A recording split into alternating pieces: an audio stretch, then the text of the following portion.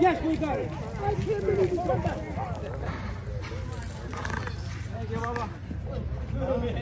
Wow, I mean, you know, the roughest start, but you just stay patient and came flying up the rail. Yeah, I mean, I knew she had back class. I knew she had really good races the past few races she has ran.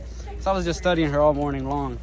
And today, she kind of backed up against the gate. When they took us to jump, she had no jump whatsoever, no push, so she just kind of went on her face. And I let her be calm usually, you know, let her get her feet together. And once I asked her, she got on the bit. I was like, okay, I still got a shot. So on the half, I asked her a little bit more, and she just started giving me a kick coming around. I just tried to save ground for her, just keep her clear out of the traffic, and she came rolling through the wire. Woo. Thank you.